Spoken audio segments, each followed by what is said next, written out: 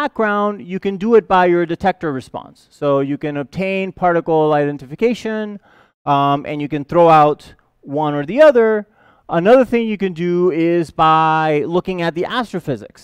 So if you have some modulation in your signal that is inherent to the dark matter and not to your background, you can try to use that modulation to separate your signal from your background.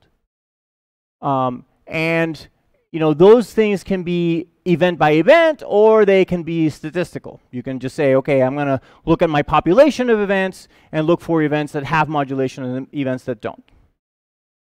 So let's just talk about the particle ID through detector response. So we have, you know, dark matter or neutrons going in and hitting your nuclei, and we have alphas, betas, and gammas that will hit your electron or any charged particle that goes by. It's going to hit your electron, and it's going to generate a signal. Now, of course, neutrons fall into this category, which is why we have to be very wary of neutrons. But if you can distinguish this, then you are ahead of the game. So there are different ways to do that. When you have an event in a target, what happens? So let's say that you have this target and dark matter particle comes in and deposits some energy. Well, where does that energy go? So that energy will go into different ways depending on the target.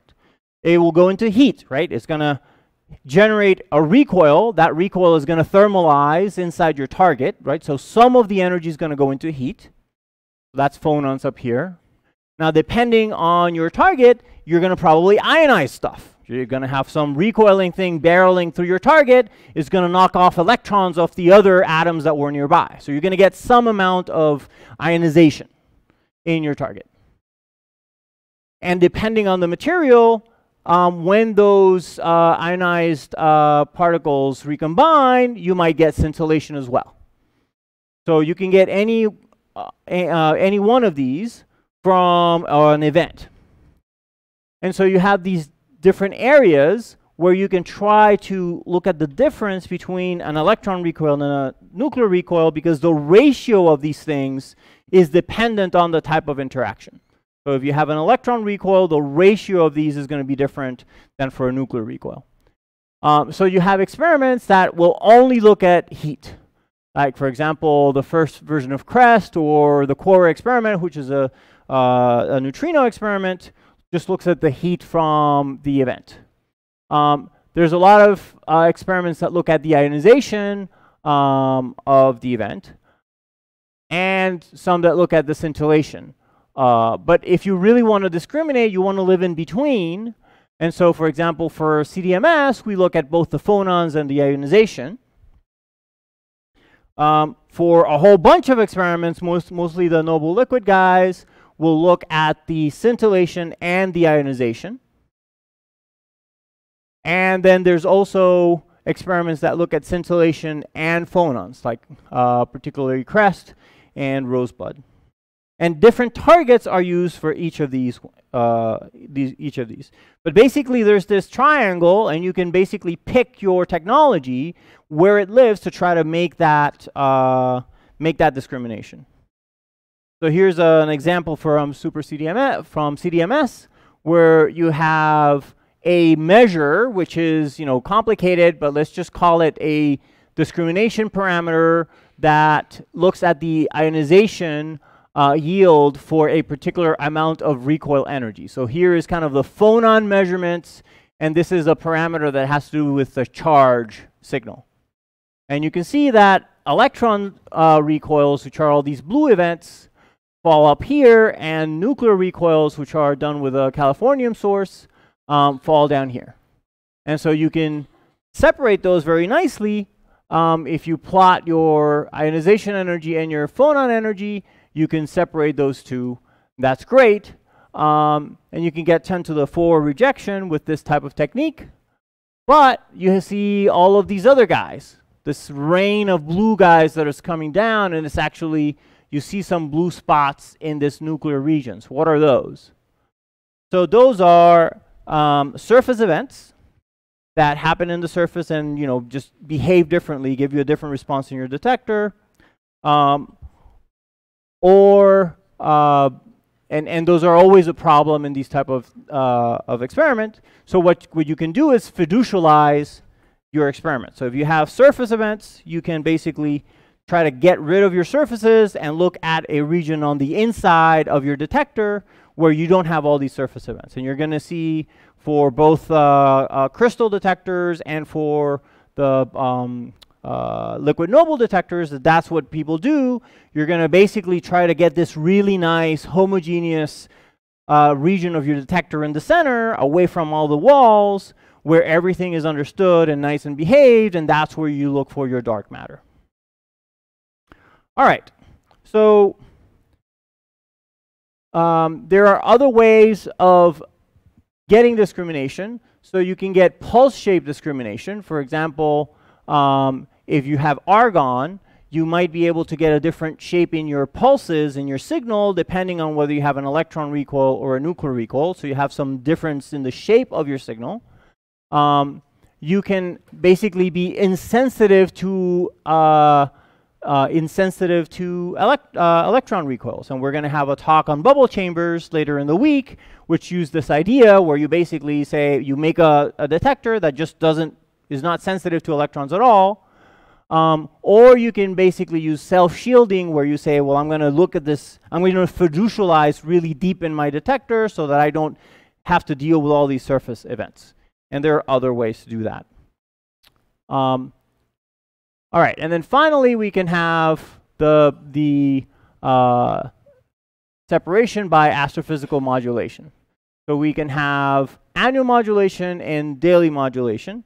And I think I'll stop here so that we can talk about this tomorrow, where basically you're looking at how your target is moving through the galaxy, and it's getting a annual modulation as the Earth rotates around the sun, or a daily modulation as the Earth rotates. So I'll stop here, and then I'll take some questions.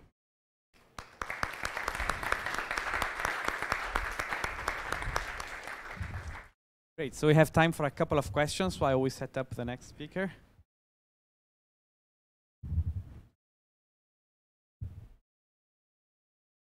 When you draw an exclusion curve, you consider the detector structure, but you mentioned also that there were some field theory that considered not just the spin-dependent or spin-independent part, but the velocity part.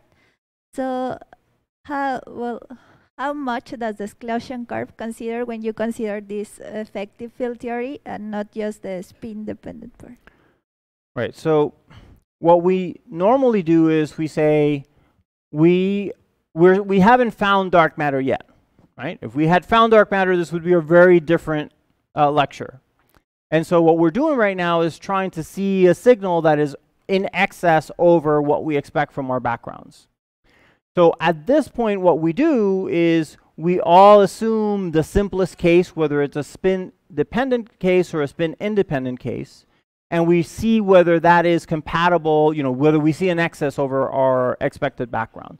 When we see an excess, when we're saying, hey, it looks like we're seeing dark matter, when we actually have a signal to look at, then you can use all of these effective field theories with different targets to try to narrow down the possible things that could be causing that excess.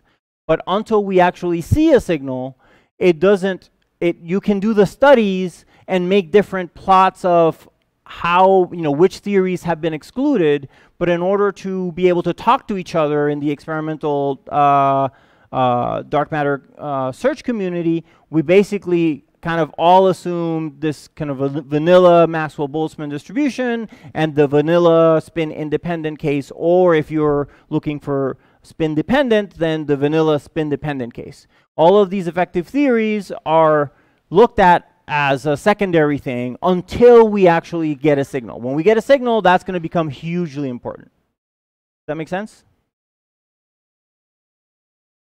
More question?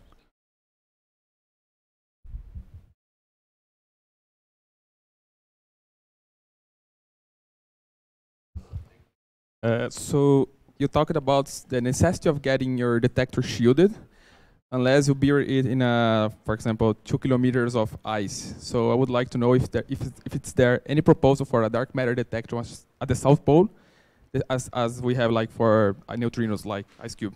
Yes. So actually, there's an experiment called DM-ICE, which is proposing to do exactly that, to put in dark matter detectors. Actually, they're trying to check the DAMA result, which we'll talk briefly about tomorrow.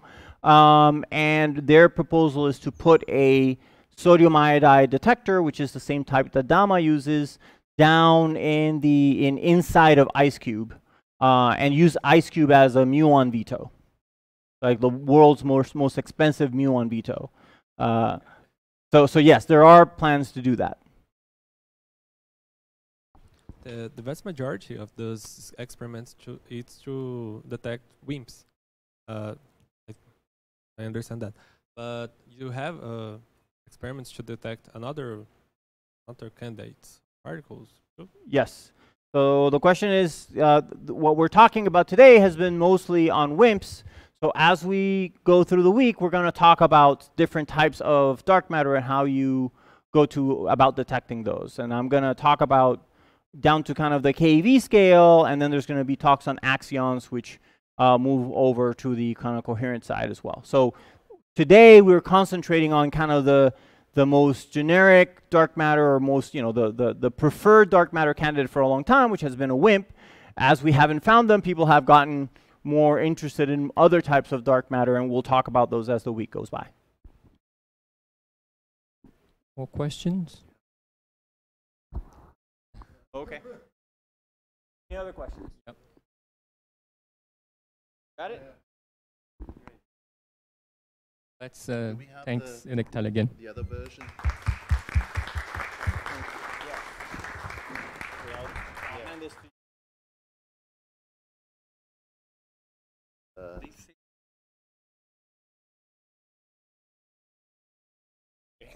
Like Michael Jackson. That's not the bad. Nothing wrong with Mike.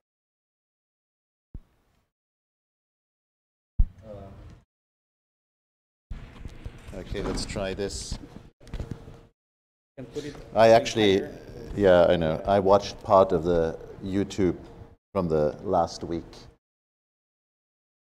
I hate that, Watching yourself is just so annoying, because you notice when you hesitate and when you say and then you notice the mistakes you made, because nobody ever in the audience notices normally, rarely, but then you think, oh God, you shouldn't have said this like this. So better never watch your own YouTube lectures. It's not a good thing. What else did I want to say? Yeah, I can compete. I made that joke already last week, but I can compete with your name, and it's also usually incorrectly pronounced. So at least 2 last names are required to give a lecture at this school. So just to reintroduce myself, in case you have forgotten since last week, my name is Stefan Soldner-Rembolt, or in the Americanized version, Stefan Soldner-Rembolt, and I'm a professor at the University of Manchester in the UK. I don't know whether anybody has ever been there. It's in the north of the UK, about 2 hours north of London. It always rains. It actually doesn't always rain. It's a very hot summer this year. There was an absolute temperature record actually on Friday, the hottest day ever recorded in the UK, with 37 degrees. And what you call a winter, we call a summer. And what we call a winter, you don't want to know. Actually, it's much worse in Chicago. So I'll talk on neutrino detection, and Andre, and my apologies for not getting all the right letters, but Andre covered history of neutrinos, their sources, oscillations, matter effects, neutrino masses, and many other things, which makes it really hard for me because you basically already know everything about neutrinos. I will therefore repeat some of the things Andre has said, which, you know, hopefully just from an experimentalist perspective will help to make things even more clear, and also talk a little more how to actually produce neutrinos and how to detect them, and give some experimental results. Today I will mainly talk about oscillations. So as you know, I'll give a lecture in the morning and the afternoon and tomorrow, and then I'll be worn out and fly back to Chicago. Tomorrow I'll talk about sterile neutrinos and a neutrino mass. So what's the reminder from last week's lectures? What are the big questions?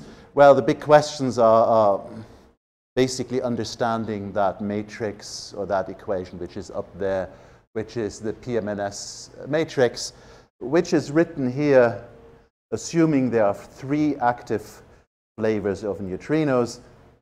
That might not be the case. Then the matrix is bigger, and we'll talk about that tomorrow.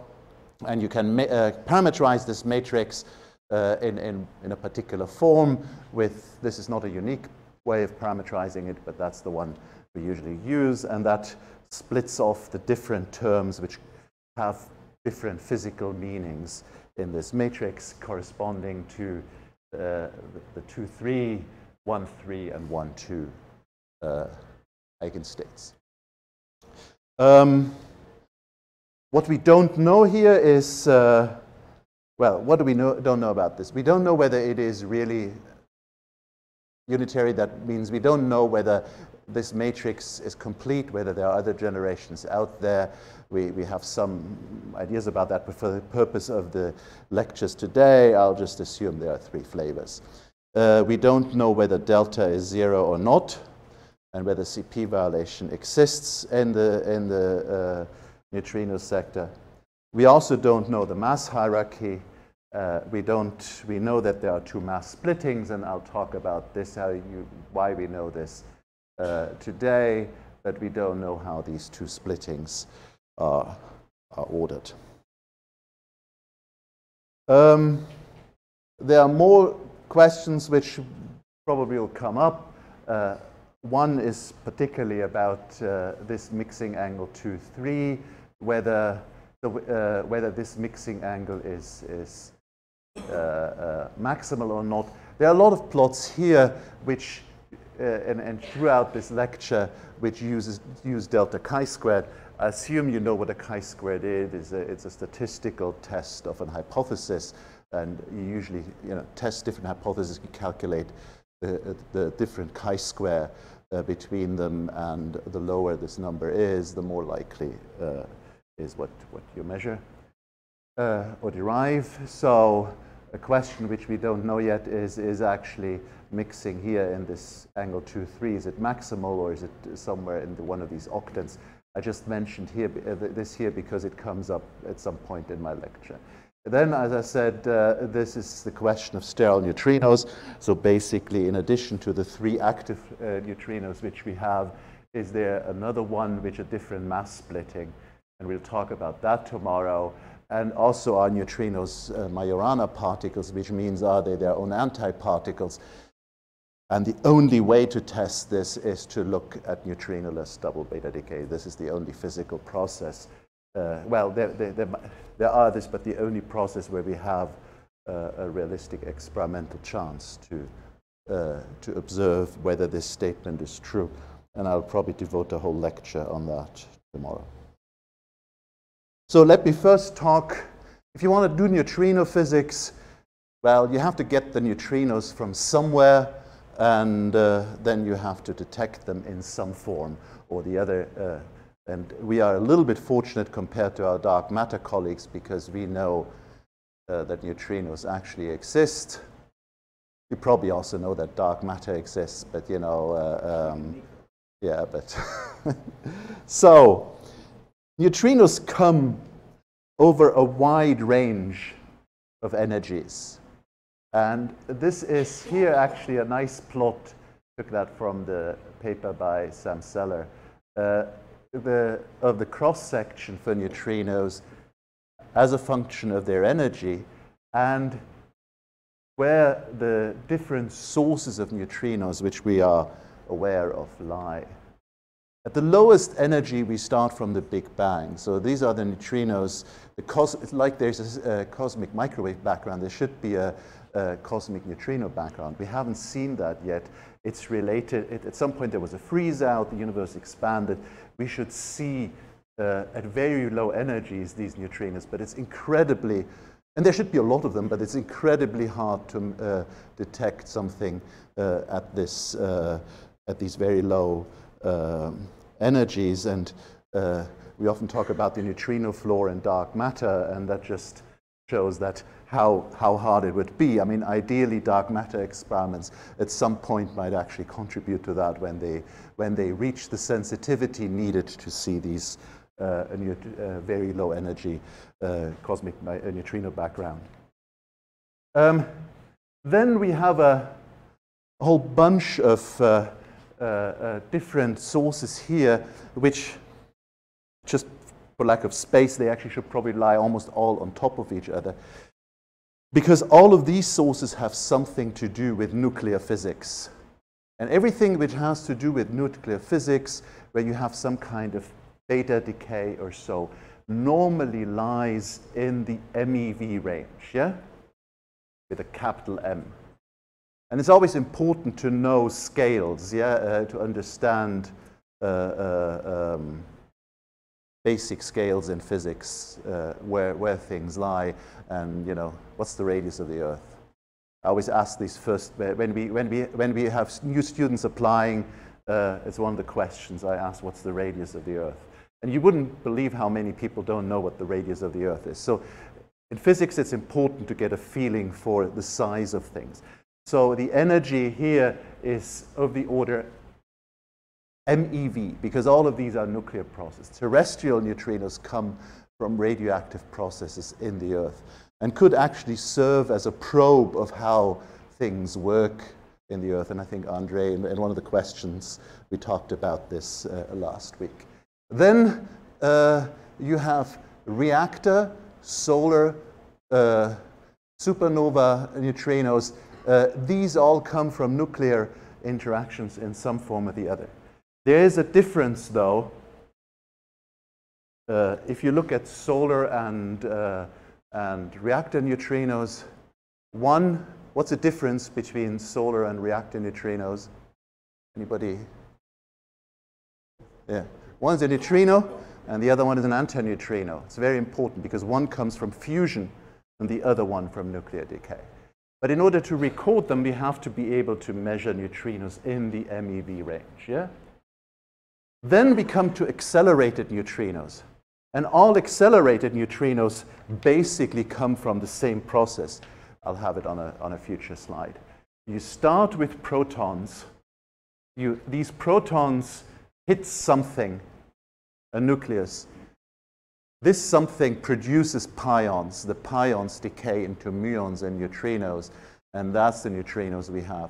That's the same process which we observe atmospherically as we observe in accelerators. The only difference in an accelerator is that we make it by hand, yeah?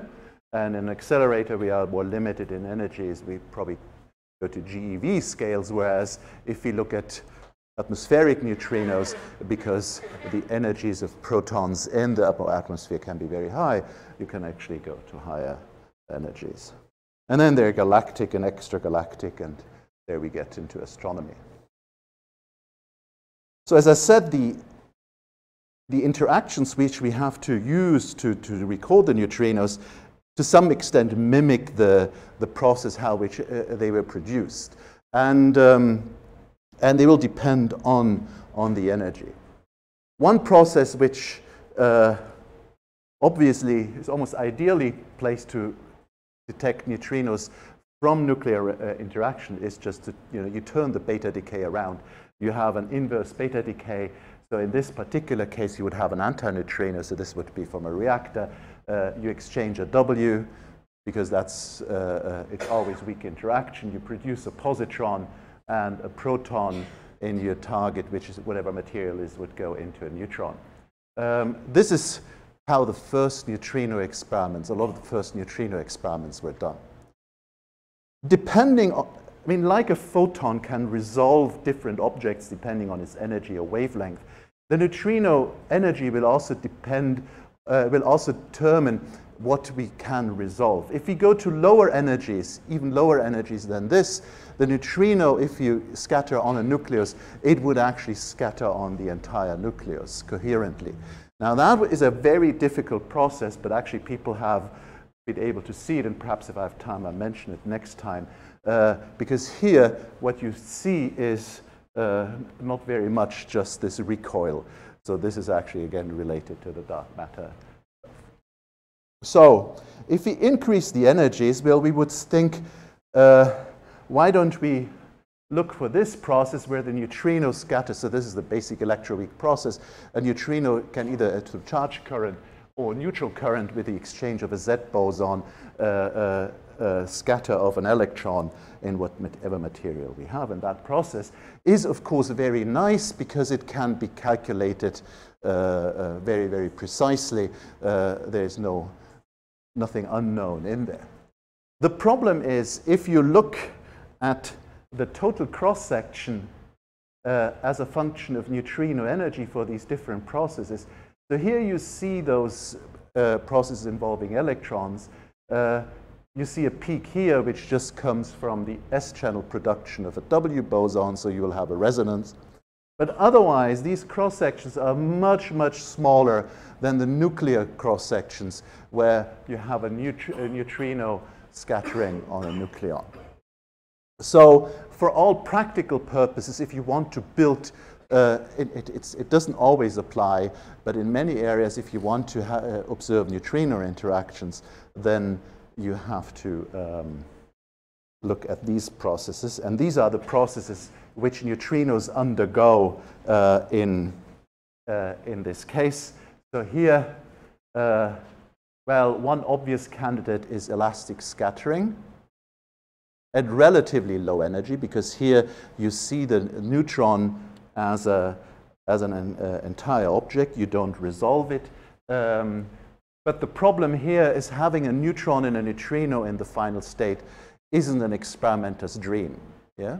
Because both are very difficult to observe. So the next best thing we have is quasi-elastic scattering.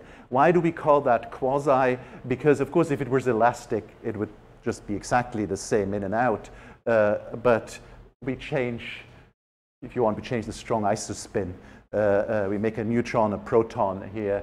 And that's, of course, a nice process because a proton and a lepton, charged lepton, are easy to, well, they are not easy, but they are measurable. Depending on the energy, so if this energy is of the order 1 GeV, which is the typical energy of strongly bound resonances, you can actually excite the proton and produce delta resonances here. Yeah? Then the delta resonance will change the structure and of the process, and you will see actually the decay of the delta resonance in the form of a decay to a pion and a proton. If you then go significantly above 1 GeV, where all that doesn't apply anymore, and you start to resolve the hadronic structure of the proton or neutron, you start interacting with the quarks. That means you start to be sensitive to the parton distributions of the proton, and you get what we call deep inelastic scattering regime.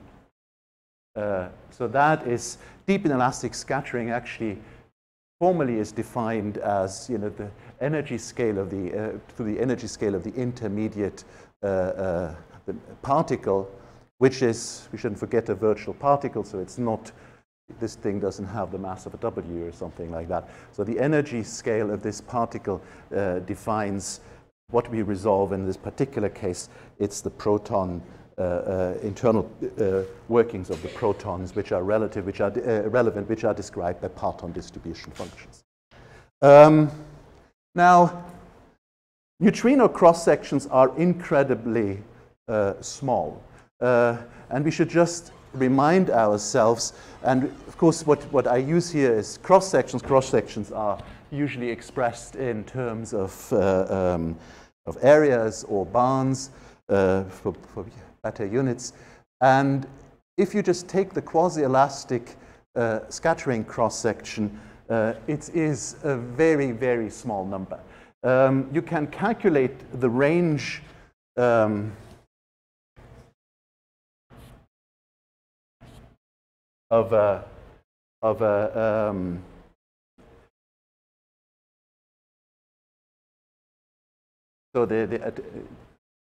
you can calculate the range of a neutrino in material if you know the cross-section and the density of the material in terms of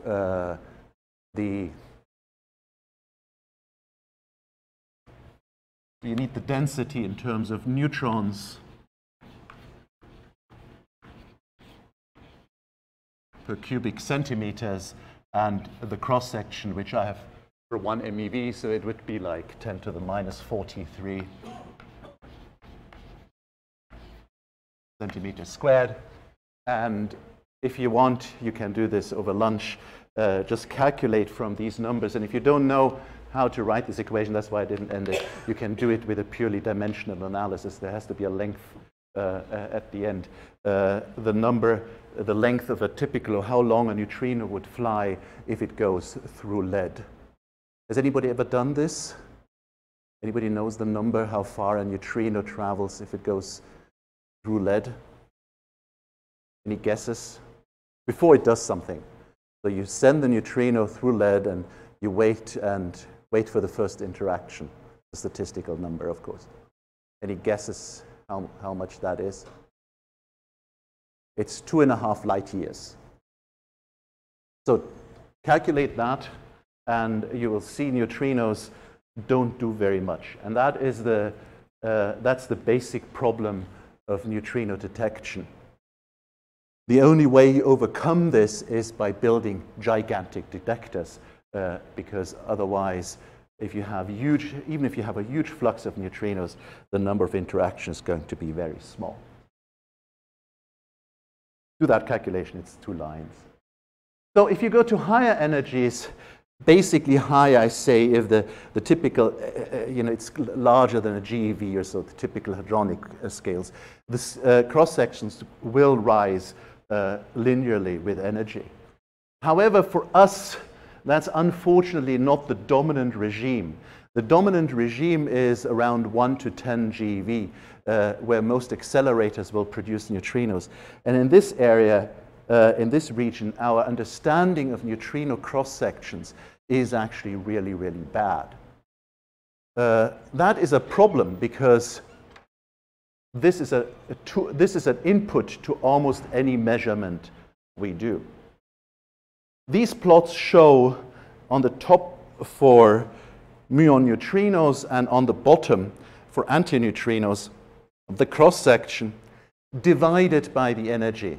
So what I said before, if there is a linear rise with energy, you see it here as a flat curve, yeah, because it's divided by the energy, okay? And you see if you go above 10 GeV or so that this is actually true. And that is the region where the deep inelastic scattering part of the cross-section dominates, which we understand relatively well. But at lower energies, as I said before, we have the quasi-elastic process and we have this resonance process. And we have very little data, and the data we have is not conclusive. Yeah? So this is a major problem for neutrino experiments, which you see here, for example, you see the difference. The cross-section, by the way, for if you look at that number, Here. So this is for neutrinos. These are total cross sections. I can't see very well.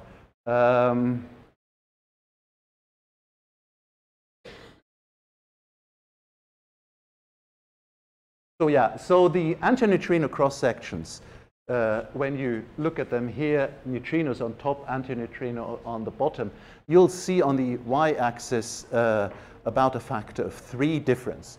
So the antineutrino cross sections, also an important thing to remember, are about a factor 3 smaller than neutrino cross sections. Why is that? Any guess what? Yeah. Yeah, the quark content is, it's not really the quark content. It's something to do with helicity. Yeah? Neutrinos are left-handed and antineutrinos are right-handed. And the quarks like to be left-handed. So you actually have different total angular momentum states you produce. And that is the cause of these of this difference. So it's a direct consequence of the helicity structure of the V minus A structure of the weak interaction. Why is this important for an experimentalist? Because if you run with an antineutrino beam, you've got to run 3 times more to get the same amount of data, yeah, in principle. Why, you know, with all these neutrino experiments out there, why is this such a problem? Why don't we understand this basic input to neutrino experiments better? And to understand that, we have to go back and understand how neutrino beams are made, which I have already alluded to before. So you start with a proton beam, because protons can be accelerated and they are stable. If you want to build a particle accelerator, there are a few simple rules you have to follow. Whatever you accelerate has to be charged and stable, okay? So you can do that with electrons or protons or antiprotons or positrons if you want. You might be able to do it with muons, but that is a bit tricky and nobody has really managed to do that because they don't live that long. But anyway, that's another story. So you have to start with protons in that case. You hit a target and you hit it hard with a lot of protons. And then this target will produce pions. You select the pions and these are the last particles where you have access to their momenta through their charge, so you can actually focus them. Once the pion has decayed into a neutrino, there's nothing you can do. The neutrinos will just go on.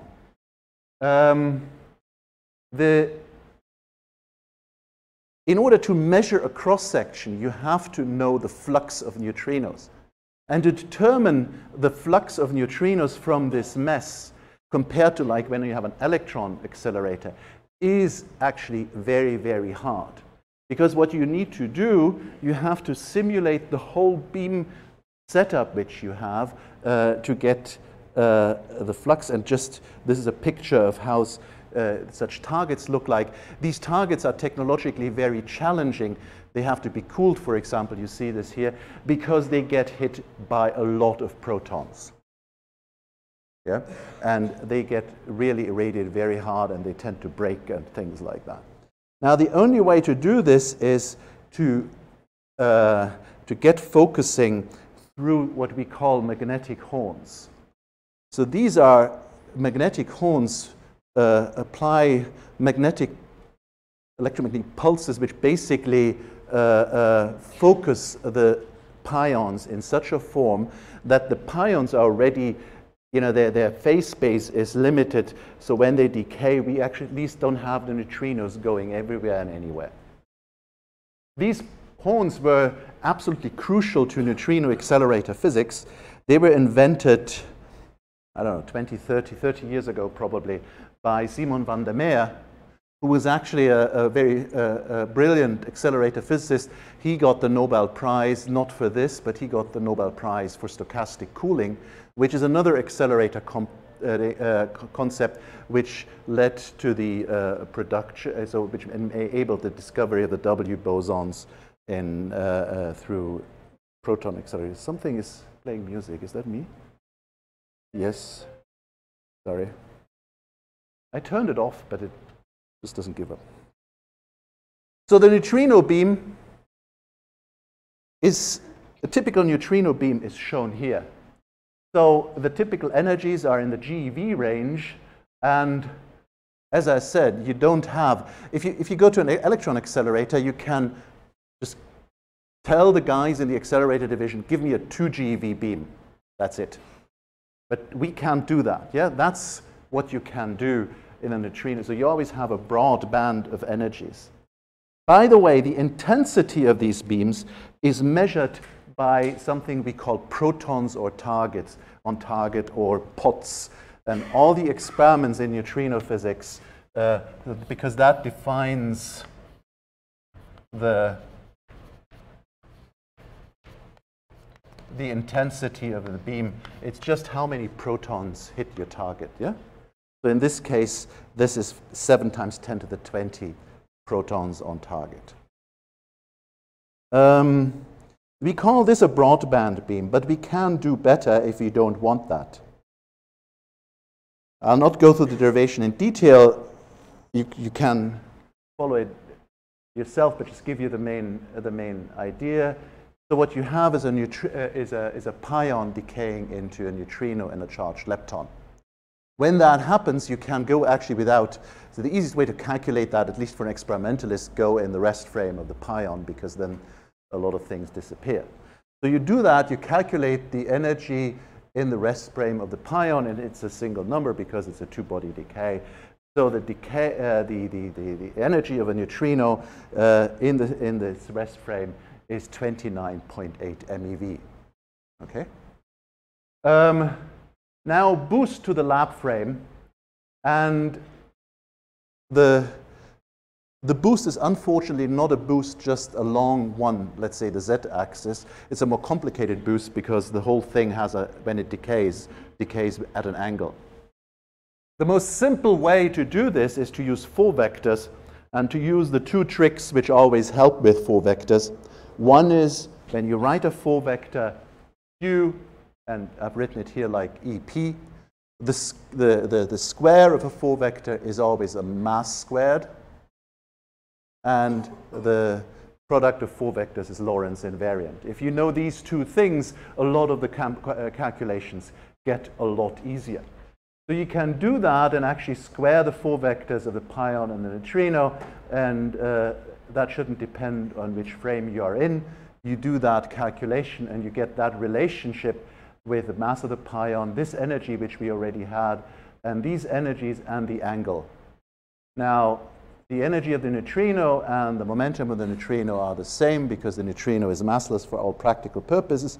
And if you put these things together, you get this equation, which is just E nu is the pion mass times this energy divided by this. And now we use gamma and beta, which is as just P over E, and gamma is E over M. We put that in, and we get this. So for a forward going decay of a 9 GeV pion, just random numbers, we get a gamma factor of 60 and a neutrino energy, which is exactly in that energy range where we were about 4 GeV. Yeah? However, this is the trick now. Why did I go through this? Because actually the energy of the neutrino will depend on the angle in which it is emitted, yeah? And by choosing the angle, I can actually choose the neutrino energy. And that's what people say when they say, I go off axis in a neutrino beam. So you can choose, and this is for, I think this is for the NUMI beam. The black dots are the overall spectrum, and the green, red, and blue is if you go to particular energies. It doesn't become a delta function, but it becomes a lot more focused. So that's what it means to be off axis. Now, experimental talks should have pretty pictures, so let's keep going with pretty pictures. So there are experiments designed to do this kind of measurement, specifically of neutrino cross-sections, because you might think this is boring, but it is almost the most important ingredient to do these measurements, and that's why I introduced this here. So one of them is the Minerva experiment at Fermilab, and you come here with muon neutrinos, which is typically what your beam will be. You have some shielding, a target that's not there yet. But the main thing is you have an active target here. It's always good to have an active target in this case because you want to understand the structure of your interaction. Active target doesn't mean radioactive or anything like that. It just means that a passive target would just be a target, something is produced, you measure it outside. An active target is a target where you can actually, you hit something, but then it's part of the measurement process. So you're hitting the detector itself. Yeah, that's what we mean with active target. And you can measure, then you measure the tracks, and then you have some calorimeters on the outside. And even though this is completely different physics at different scales, it looks like the Atlas. Just a lot smaller. You have a tracking detector in the middle. Then you have an electromagnetic calorimeter. Then you have a hadronic calorimeter. Every experiment looks like this. And that has something to do with physics and how particles evolve. Yeah? This active target is a scintillator, and it has a pitch of about, so with pitch we mean, you know, what is the size of the difference between different active elements is about 2 centimeters, and you have a scintillator and you have a wavelength shifting guide and fiber in between which you need to transport the light. And then they get these events, and now come back to what I showed you before. So this is a quasi-elastic scattering. This is a real data event where they measure, so they measure just the location in the scintillators. You see the muon, you see the proton. How do we know this is a muon, this is a proton? Because this travels more than the other, yeah? And you can almost see the Feynman diagram here, yeah? This is quasi-elastic scattering, where you have a neutron and a muon. Here is it's an anti-muon. It's here, and the neutron, it's not at the vertex, but that's what typically happens. Neutrons travel of the order 50 centimeters or whatever, or 30 centimeters, and then they do something. Here, the neutron was absorbed and produced something which was observed. And this is a deep inelastic scattering event, which means we see a muon coming out and a lot of junk, which is the breakup of the nucleus. This is data. And of course, to do this, they do a detailed analysis. You know, data analysis is not looking at pretty pictures. It's actually just for talks. You have to analyze this data, and then you extract the cross-sections from this. One thing I'm not talking about, but which is important for neutrino physics also, is the question of nuclear processes. Because sometimes, unfortunately, we are actually scattering not on elementary nucleons, but we are scattering on atoms or nuclei which are complex structures. And this leads to additional problems because we don't really see this clean process which we have on the left. But what happens is that the neutrons or protons which we produce can, for example, rescatter in the nucleus. And, or you can scatter of a neutron and a proton at the same time in your interaction. All these things happen, and they are very, very unpleasant because, like all particle physicists, I became a particle physicist because I didn't want to deal with the messy stuff nuclear physicists have to deal with. And now it's very hard to resolve these problems, how these interactions look like, and they lead to additional complications. How do we detect the neutrinos? Well, the most important part, once we have produced them, is we have to detect charged particles. Detecting, because they're electrons, okay, they are neutrons, they're a special case, but most of them electrons, protons, and muons, that's what we have to. And I'll go quickly through this. Some of you, I'm sure many of you have seen this before, but probably it helps to reiterate on some of these questions.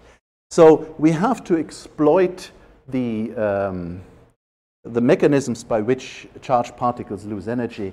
That's ionization, it's excitation, which leads to scintillation, Cherenkov radiation, transition radiation I'm not talking about, possibly Bremsstrahlung. So the ones which are really relevant here are the first three. Of Because there are other ways of, processes which are relevant for particle detection, but they are not as important for this discussion, so I'll leave them out. The one thing we should always be able to draw on the board is the Bethe-Bloch equation, because it is at the heart of every detector. And that's from the particle data book, because it defines how these detectors work. The Bethe-Bloch equation is rather tricky to derive, but at least one should understand the, you can do it semi-classically, but to do it precisely is difficult.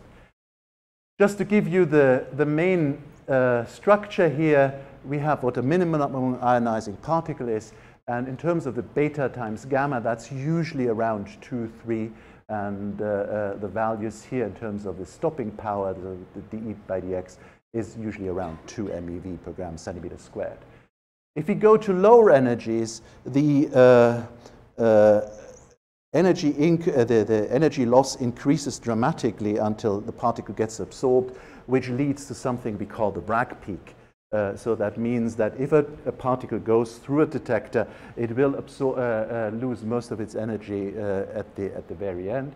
And then things happen at very high energies, which we are not too concerned about right now, because this is not the energy region we look at. Just a reminder, I probably can skip this. The energy, this is a statistical process. So the energy loss is, because it is a statistical process, described by a statistical equation, which is this Landau distribution. That is. Now, how is that used? And I showed this last week, but it's just an animation. And you know, if you have a good animation, you should always use it as much as you can.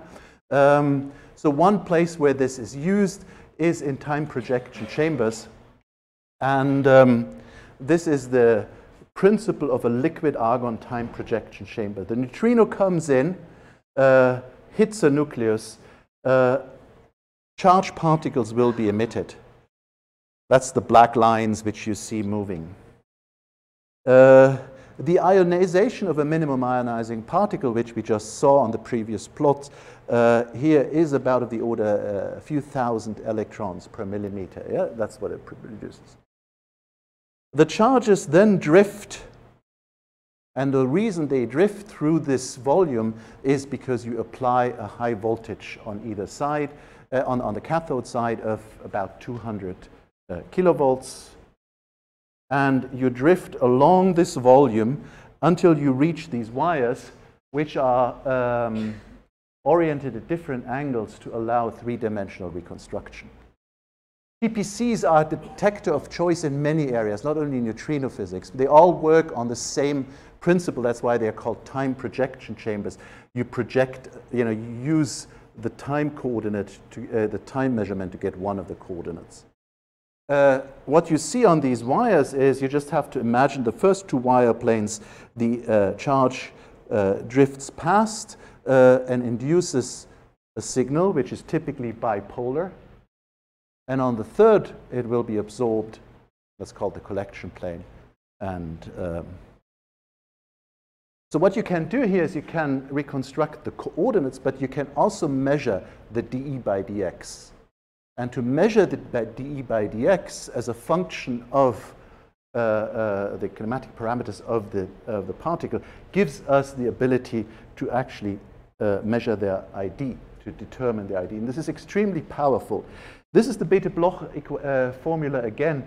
It's just shown here for different nuclear targets. And here the scale depends on whether it's a muon, a pion, or a proton. And that's, of course, because it depends on beta times gamma, which is P over M. This is not a neutrino experiment, but it's just a beautiful plot to show the power of dE by dx and how you do these measurements. This is for ALICE. This is a heavy ion experiment at CERN. And this is actually data which shows the measurement of their TPC, which is not a liquid argon TPC, but it doesn't matter, as a function of the momentum divided by the charge. And you see how the different particles line up according to their identity.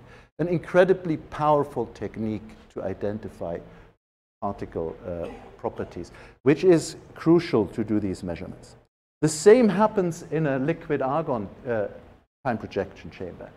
So To repeat my joke from last week, liquid argon is not blue, it's a transparent liquid. But you see here from Argonaut, and just to give you, this is the wire number, this is the drift coordinate, so these are the two coordinates. You see events, and you can see all the workings of the Bethe-Bloch equation. So there's a proton. The higher ionization density is shown by a darker color. There's a muon here, which is a minimum ionizing particle. And then gammas, which you don't see directly, but you see through the electromagnetic showers which they produce at some point. So they can be displaced from your primary vertex. Mm-hmm. Same event? I think this is the same event. Yeah, it's just a different view.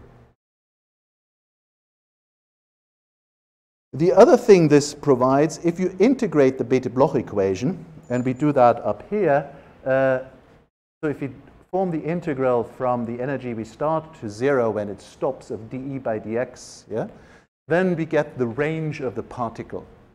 And you have seen before when I showed some of these events that when there's a proton, it stops quicker, and so on. You can actually, but once you know actually the identity from, let's say, ionization, then you can use how the length of the track in your liquid argon detector to determine its momentum. It's actually only one of two ways you can do that. The other one is through multiple scattering. So you measure the length of the track, and that gives you the momentum. And that is because it will depend on the momentum of the particle. And this is just, again, for example of lead, because here's only lead on that curve. You take the typical numbers of 1 GeV proton, and lead will actually not go 2 light years like the neutrino, but 20 centimeters. This picture shows just, I just love it because it is so beautiful. It shows the, all this, how it works.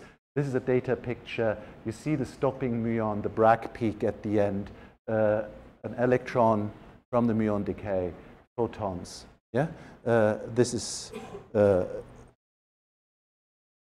So the other thing, so this is one type of neutrino detectors. The other type of neutrino detectors are exploiting a completely different effect, which is Cherenkov radiation. So Cherenkov radiation happens when a particle, a charged particle, travels faster than the speed of light in the medium, which is perfectly fine. When that happens, you get an interference phenomenon, which is shown on the bottom picture, because basically the wavefronts overlap, and you get constructive interference, and this gives you Cherenkov radiation. And by the way, Cherenkov was a Russian, so there's sometimes people put that little hook on his name, so this doesn't make any sense, yeah, because he's Czech. The conditions for Cherenkov radiations, and I think this is probably undergraduate physics, but anyway, is shown here, where you have a particle going with a velocity beta times c. You have the wavefront, and if you put in just the geometry of that, you get that the opening angle of that is just 1 over n times beta. So once you know n, you can determine beta. When you know beta, you know which particle you have.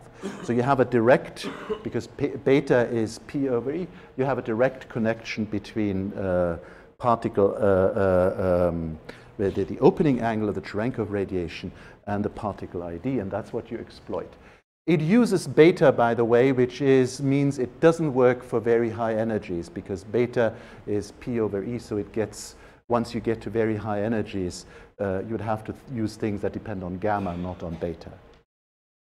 Another thing we should remember about Cherenkov radiation is that if you calculate the number of photons per unit wavelength and length, you get this equation, which if you integrate over, you get this term here, so it has to be alpha because it's electromagnetic, 1 over lambda squared sine squared theta of the Cabibbo angle. So there are 2 bits of information in this, which is important for a Cherenkov detector. The emission goes like 1 over lambda squared, so Cherenkov light will always be blue. And the number of photons is proportional to the sine square theta to the Cherenkov angle. And both can be used, not only the size of the cone to extract information. So this is how would this look like in a Cherenkov detector, like a big water Cherenkov detector. So most Cherenkov, the detectors you build with water, as we said before, neutrino interactions are very rare. So you try to build them with something which is easy to produce in large quantities, and there's nothing as easy to produce in large quantities as there is water. Yeah. So the muon neutrino and the electron neutrino will produce different types of rings in these, and that is, first they have to convert into a muon or an electron, and then you see a muon ring, which is a well-defined, this is because of what I just said about the number of photons, and a ring with a particular angle, whereas for an electron, you get both a characteristic ring, you also get a more fuzzy ring due to the showering of the electrons. Finally, the third method, so dE by dx, Cherenkov and scintillators, the third method is scintillation. And scintillation is usually done, again, what can I get cheaply to make a big detector? Some organic material like oil or something, yeah? And there are different, so scintillators are usually organic material, at least the ones we use here. By the way, argon is also a scintillator, but I left this aside for a moment. So there are a lot of neutrino detectors which are based on scintillation. And scintillation, again, is a complicated, this time, atomic physics problem. This is just for some random organic molecule, just the principle, what happened, you absorb light, you emit it either immediately or when we call it fluorescence, or delayed, we call it phosphorescence. And the trick is to then extract this light and measure it. Actually, one of the nice things about it is because you have these different mechanisms lead to different time scales. And a particle with a different dE dx will the ddx will influence how the exact mixture of these different scintillation processes looks like. So by measuring the pulse shape, so how the pulse looks as a function of time, I can actually also learn something about the particle nature. So these are the tools we need and the ingredients, and a typical example for this is like a diabe detector, or also SNO, which uses, for example, this organic molecule, and I'll come back to that detector later. And the final ingredient is PMTs, and I know you know all about these, so I'll jump, because all these experiments have to measure light, and a lot of them need photomultiplier. Let me talk about this. I don't talk much about analysis, but I think this is an important point to make, because it is the state of the art of all the analysis in neutrino experiments and beyond right now. It is to do blind analysis. Every analysis that has a, it's paying attention to its reputation will be blind. Why is that? Because we are all biased. When you do your lab experiment at university and you're supposed to measure alpha electromagnetic and it's 1/137, and you do your experiment and the answer is 42. You know what number that is. If your answer is 42, you realize you either got the answer to everything or something is wrong with your setup. Now your problem is that your demonstrator who has to mark you will come in an hour. And he told you before, or she, it doesn't matter what result you get. Mainly you thought about it, which of course we all know isn't right, is just nonsense, yeah? Of course they mark you on whether you got 1/137. So you will manipulate the data. And that is, I know I've been there, so I'm not going to ask who has and who hasn't, okay? So and that's the problem. You see that in this particle data booklet up there, which shows you the measurement of numbers as a function of time. Now, there are some reasons which are beyond bias why they have to be correlated if you have the same setup and there is a common systematic uncertainty. So I'm not too biased. But you see that a lot of these values, whatever they are, they never go, this one is a good one, yeah? It goes just like this. It should randomly scatter, but it doesn't, okay? And that's why you blind analysis. It's very complicated to do that. So I have 5 minutes, yeah? I started late. Yeah, okay. So neutrinos, the story. So we get neutrinos from solar, atmospheric, and reactor neutrinos, and that's what I start out with. And this is just a quick story how we actually know what we know about neutrinos. So as I said, atmospheric neutrinos are coming from protons hitting the upper atmosphere just due to the process where they produce pi plus and also pi zeros, but mainly the pi pluses are relevant here. We expect a 2-to-1 ratio of nu mu and nu e in atmospheric neutrinos. We also expect, because there's a bias in the atmospheric charge distribution towards positive charges, which will also change the ratio of neutrinos to antineutrinos, because protons, which are the main source of these atmospheric neutrinos, are positively charged. So this is the detector which pioneered atmospheric neutrino measurements. Actually, this detector was built for a completely different purpose. It was built to find proton decay. But it still hasn't found it. We haven't seen proton decay. But in order to do proton decay and measure proton decay, you have to also build, that's why a lot of neutrino experiments also do proton decay. You also need a lot of stuff, yeah? And what Super Kamiokande in Japan actually, which is 50 kilotons of water, that's a lot of water, yeah? Actually discovered is something odd with neutrino coming from the atmosphere. Again, what I've shown before, the way it works, you have a Cherenkov detector, and of course the water is surrounded by lots and lots of photomultipliers with very large phase to measure that. I think we already did on which one is the muon and which one is the electron question.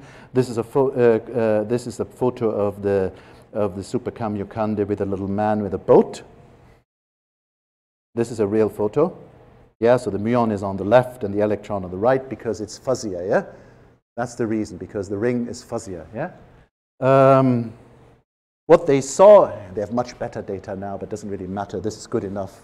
What they saw, if you take the neutrinos and you compare where they come from, because you can do that in that detector because you know they come from the bottom or from the top.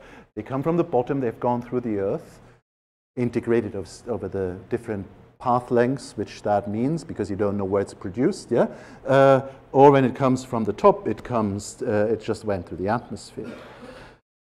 And when they measured as a function of this angle, the rate of muon and electron neutrinos, they saw a clear deficit with muon neutrinos.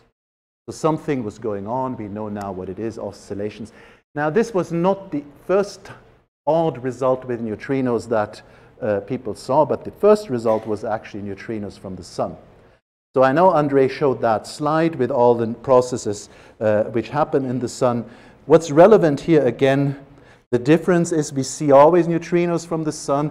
This is a typical exam question. Do you see neutrinos or antineutrinos? I had this before. Yes, neutrinos from the sun, antineutrinos from reactors. So we see neutrinos from the fusion reactions. Unfortunately, because a lot of them are at very low energies, we only see some of the processes which are more rare, but which produce higher energy neutrinos. This is an incredibly complicated thing. And actually, I remember, well, I'll say that in a moment. So there was this guy who built this experiment in Homestake, which is now the same mine where they'll build Dune, yeah, in South Dakota. It's the same mine. It's now called Surf, but it's in the same place. And he filled this tank with 400,000 liters of dry cleaning fluid, which you can buy at the supermarket. So he went to the local supermarket and said, give me 400,000 liters of cleaning fluid. And that he did because it contains a lot of chloride. And as we said at the very beginning, the process we are looking for, because this is a nuclear process in the sun, the easiest thing to look for is just to reverse it and have inverse beta decay. And you do that, and then you produce an electron and argon. Now the problem is, how would we do something like that today? We would build scintillators, we measure everything out, and so he did something which I find still mind-boggling. They, once a month, pumped the whole detector empty and looked for the argon atom in a chemical way. That's crazy. And they found, on average, 5 atoms of 37 argon. I don't understand chemistry very well. I don't know how they do this, but it is somehow, I guess there was a graduate student there who just argon. Or whatever they do. No, it's some chemical process. I don't know the detail. But now, this is amazing. It also has one big disadvantage, which no modern detector would do. There's no online information. Yeah, you do that once a month. You do that, and he has done this. He did this for 20 years or whatever, always updated the plot. And nobody believed the result, because for a few reasons. The sun is a complicated beast. Yeah? It's not as complicated as the Earth in some ways, as we said last week, but it's complicated. So all this stuff, and a lot of these processes depend with very high power on the energies of the involved. So nobody trusted the models. 5 atoms in this tank, really? So, however, he always found that he saw only 1/3 of the neutrino flux. And he was right, and together with the atmospheric result, we know now that's due to neutrino oscillations. Now, unfortunately, it wasn't really positive proof. Positive proof, the only thing he showed that there are fewer electron neutrinos coming from the sun than 1/3, but he didn't then expect it, but you know, whatever. That could have been because the solar model is wrong. It doesn't tell you where they went. So what you wanted to build, and this happened quite a bit later, is an experiment that is sensitive at the same time to all 3 neutrino flavors. So that you see where did the other ones go, and if all of it sums up to the model.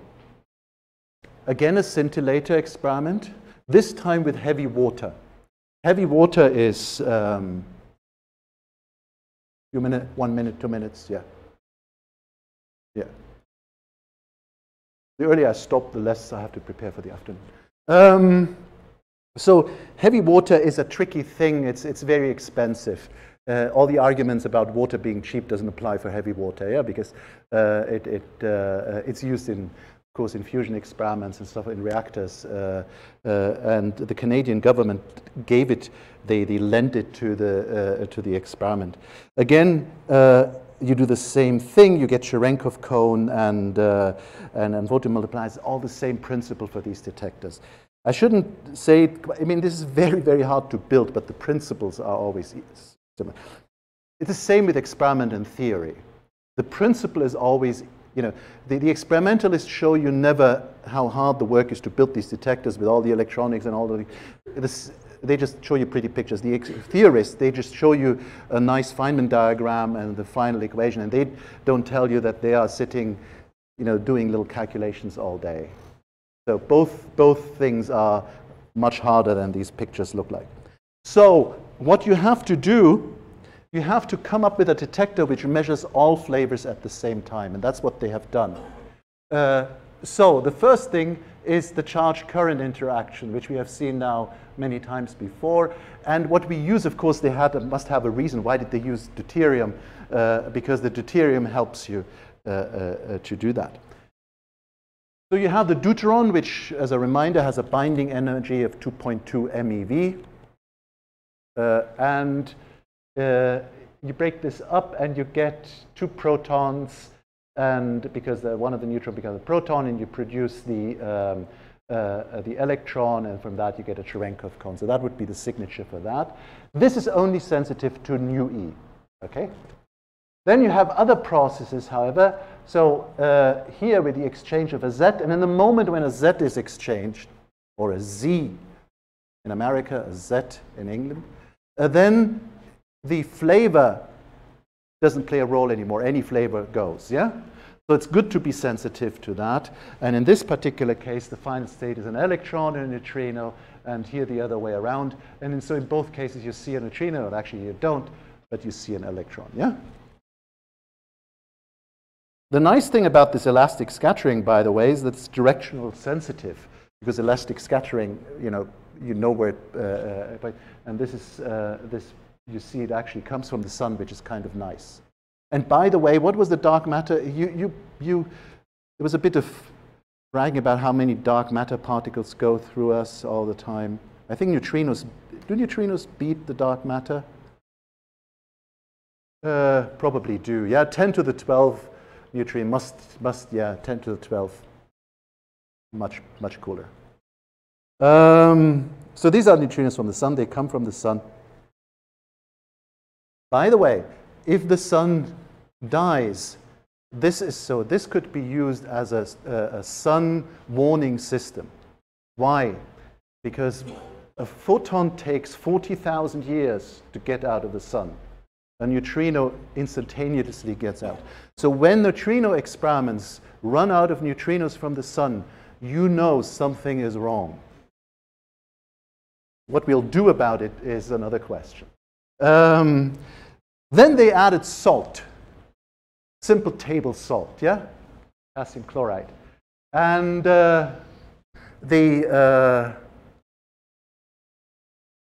no, it's not, it's sodium chloride, it's not, potassium chloride is table salt. This has a high absorption cross-section, oops, and for neutrons, because the neutrons are always a problem, yeah? So you want to add something which gets you the neutrons. It will absorb the neutron and release a gamma which has an energy of about several MeV, and that process is sensitive also to, because it's a Z exchange, to all flavors. Now you measure everything in the same plot, yeah? And what you do then, because you don't distinguish between muons and taus, so you plot your mu tau flux here through all the processes that which go are not sensitive to the flavor. And then what you will get is, for the processes which only measure the electron flux, you get a curve like this. You also know that the sum of the fluxes has to add up, yeah, to the total flux. So so you'll get other, depending on your efficiencies, you'll get other constraints which are like this, yeah, with your errors. So the width of these are just errors, yeah, and that is just because phi mu tau plus this is a constant, yeah, and where they meet, that's where you should be, and that's how these plots look like and why they look like this. So here is, this is only sensitive to phi e, so this is the charge current, and the neutral current ones, the different processes, depending on their relative efficiencies for the different flavor, will give you different slopes, but they all give you a curve like this. And where they meet is the answer, and the answer is that all neutrino flavors add up to, so all of them are observed, and the electron neutrinos are actually going to mu and tau. And that is the positive proof that this is actually due to neutrino oscillations. Okay, more in the afternoon.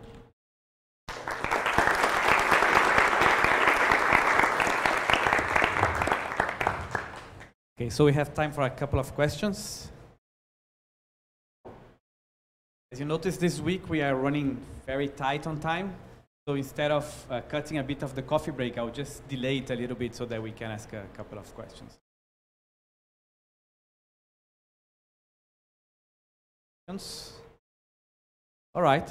So we come back after coffee break, 50 minutes, and then we have Ettore, and then in the afternoon, again, Stefan, and you'll have the opportunity to ask more questions. What's happening now? I So have now to coffee talk. break. No, I have to talk to this woman. Oh, yes, the interview. The interview. Yes. We can, I think it's in office. Oh, sorry.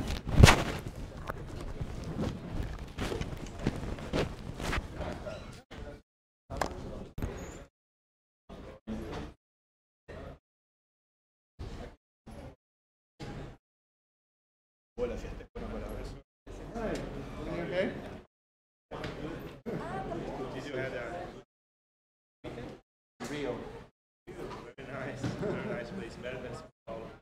That's what they say there.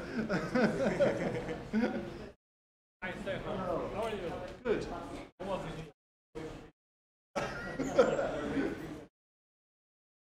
Involved in Brazilian politics. I saw it.